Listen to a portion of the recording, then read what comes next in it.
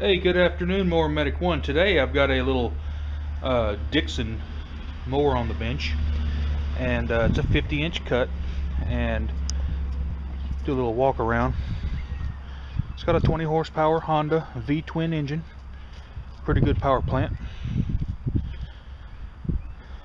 and basically what I'm doing is replacing the deck belt, or the Mule belt.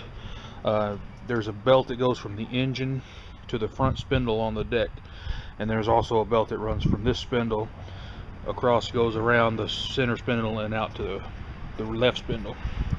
And how this system works, if you'll look, this deck has got this bar that goes all the way across and then back over, and it's got rods that run up through, and they've got, let's see if you can see it, big heavy springs.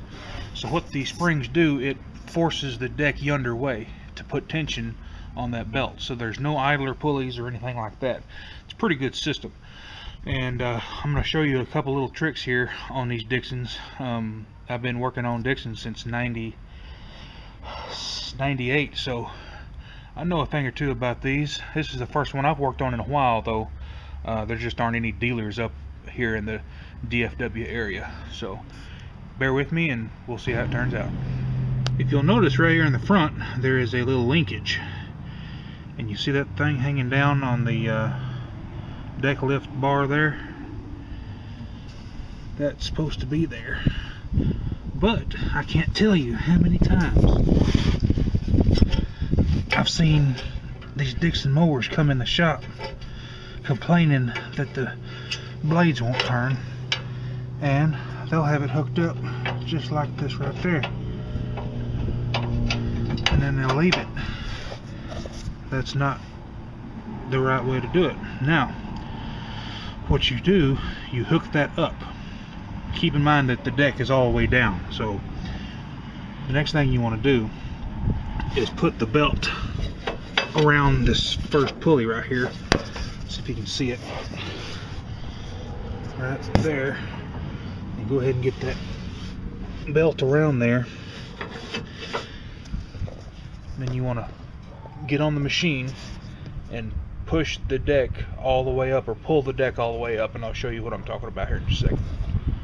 Now when I push down on this pedal, and if you remember the little hook or the linkage that's in the hole now, whenever you raise this deck up, that little paddle, or that where that linkage goes through the hole, is going to move backwards.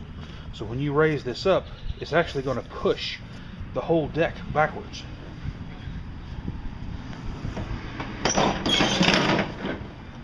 And it will lock in place. So at this point, we're going to go to the back of the machine and finish putting on the belt. At this point, we can take the belt that's routed on the center pulley and very easily slip this on the electric clutch back here. Now you're saying, well, that's got too much slack, but whenever you let the deck back down, it automatically tightens the belt, and you remove your rod in the front, put it back in this little nylon holder, and you should be good to go. If you have any questions on how to install the belts on a Dixon zero-turn mower, let me know. Mower Medic 1. Y'all have a good day.